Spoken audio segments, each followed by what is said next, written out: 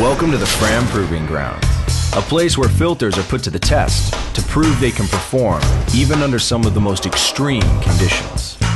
The burst test measures the integrity of a filter under extremely high pressure conditions. The typical operating pressure on an engine when it's warmed up is only maybe 60 psi, 40 to 60 psi. When we run the test, we want to see pressures 200 or 300 psi depending on what engine it may be on.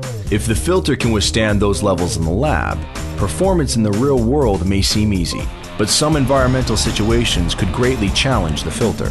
When you start up your engine on a cold day, the oil is pretty viscous, so the engine's trying to pump this cold oil through the engine and through the filter, and the pressure can build up pretty significantly and pretty quickly. When you turn the key, the filter goes to work in an instant.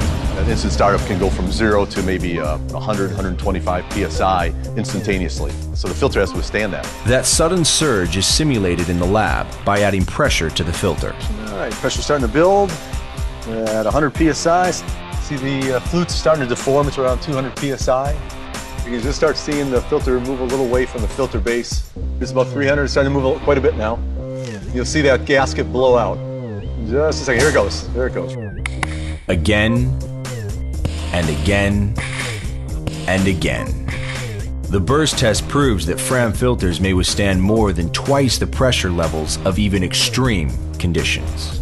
Once more, FRAM passes the test. See more of the FRAM Proving Grounds at fram.com.